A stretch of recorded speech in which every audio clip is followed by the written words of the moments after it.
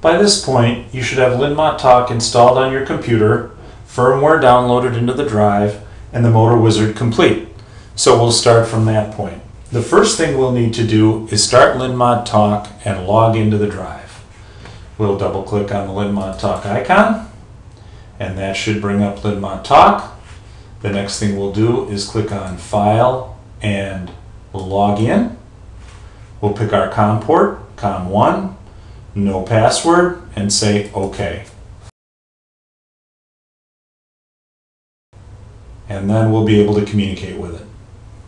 So here we are in our control panel.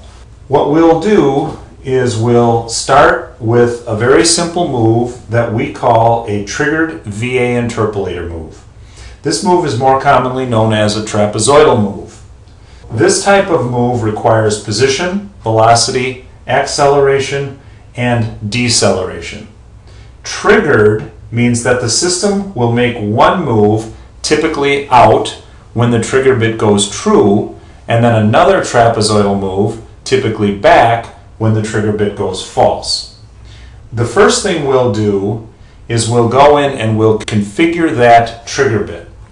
So we're going to click on Parameters, expand Motion Control Software, click on Drive Configuration. We're going to go to X4 I/O definitions. That's where you define the discrete I/O bits on the X4 connector. That connector might be a little different on other drives. And we're going to go to X4.6 or X4 connector pin 6. Here is all of the functions that we can assign to pin 6, and we're going to assign it to be a trigger input. We're going to double click on the circle there, and it's going to tell us the firmware in the drive is running. It must be stopped before the parameters can be written into the drive. So do we want to stop it? Yes, we do. So we'll stop the firmware, and then you can see that that change has taken effect. So now pin 6 has been configured to be the trigger input. So the next thing we'll need to do is we'll need to configure the trigger input. So we're going to go down to this folder right here, trigger X4.6. We're going to expand that. We're going to click on trigger modes, and right now the trigger mode is none, so basically it won't do anything. So we're going to change that to be the direct mode. Double click on that again.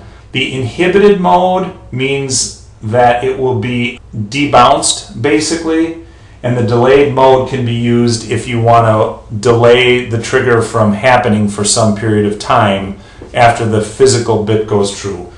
This is basic, so we won't worry about those. So we're going to make the trigger bit direct, and then we can roll that up. Next, what we'll need to do is to tell the drive what mode it's in, or what kind of a move it's going to make. So we're going to roll this up, roll up drive configuration. We're going to go to Motion Interface and expand that. Expand Run Mode Settings. Click on Run Mode Selection. And here's all the different modes or the different moves that we can make. And as I said earlier, we're going to make the triggered VA interpolator mode. So we're going to double click on that. And I will point out here that notice that there's these little red L's on these parameters here. These little red L's mean that these are live parameters and that these can be changed without needing to shut down the firmware. So our run mode is going to be the triggered VA interpolator, and now we'll set up the moves. So we're going to go to this triggered VA interpolator settings folder. We'll expand that. Here we have trig fall config and trig rise config. Basically that means what move will it make when the trigger bit rises or goes true, and what move will it make when the trigger bit falls or goes false. So right now if we click on trig rise config, there are the 4 things that you need for a trapezoidal move: your position, your speed, your accel, and your decel. And if we want to change those, we can click on position. You see that up here the 50 millimeters shows up. We can change that from 50 to 60 millimeters. Click on the green checkbox to have that take effect. And then you can see here that now our position will be 60 millimeters. Our max speed will be 0.1 meters per second. We'll change that to 0.05 meters per second and click our checkbox. Our acceleration is 1. We'll change that to 10. Click the green check. Our deceleration is 1. We'll change that to 10. Check that. That sets up our rise config, basically what move it's going to make when the trigger bit goes true. Then we can go to trig fall config. What move will it make when the trigger bit goes false? And we'll just leave those at default. Okay, so we've set up the move. We'll roll this up. And now to actually get this to run, we'll go to our control panel. And we have really nothing going on because our firmware is stopped, as indicated by this. So to start the firmware, I'm going to click the green arrow, reboot, and say, yes, I really do want to reboot the drive. Yes. And now we will go online with the drive. The first thing we need to do is to enable the drive. So in order to do that, we'll need to take control of the switch on bit of the control word here.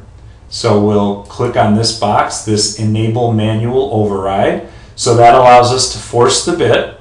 Since it's already on, we'll need to turn it off and then back on again in order to have it actually enable. So we'll click on it to switch it off and click on it again to switch it on or enable it. Notice over here it's telling us that the motor is not homed. So we'll go to the home bit. We'll enable manual override on that. And when we click on the home bit to make it go true, we should home and you should see it move. So here we are, the drive is moving in order to hit up against the hard stop, which will home it.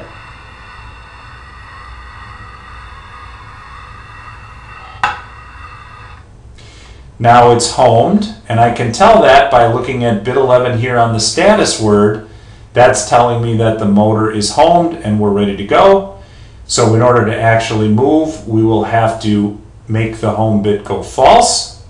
And now it tells us over here that our operation is enabled. So in order to actually make the move, you might remember that we made X4 pin 6 the trigger bit. So we're going to go down to the I/O panel here. We're going to enable manual override for pin 6. And now when we actually make the trigger bit go true, we should make a move. And you should see that happen. So there's the move out, I believe to 60 millimeters. That's shown over here. And then when the trigger bit goes false, we can go back to 0 millimeters, and here we go. So there you have it. We're making a move. Trigger bit true, go out. Trigger bit false, we go back. Now, that's a pretty slow move. If we want to make a faster move, then we can go back to our motion interface, run mode settings, triggered VA interpolator settings, and our trig rise config. And we can change that. Instead of a max speed of 0.05 meters per second, we can go to a max speed of, let's say, 1 meter per second. And instead of an accel and decel of 10, we can go to, say, an accel rate of 50. And a decel rate of 50. Notice I make my change, and then I click my green checkbox. Now we can go back to our control panel. And when we make our trigger bit true, we should have quite a bit faster move. And there it is. We haven't changed the trig fall config, so our move back to 0 millimeters will still be slow. So fast out, slow back.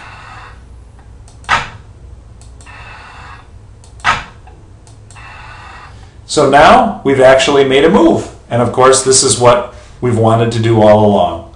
So I'm Jeff Burt. Thanks for watching the video. I hope it's been helpful.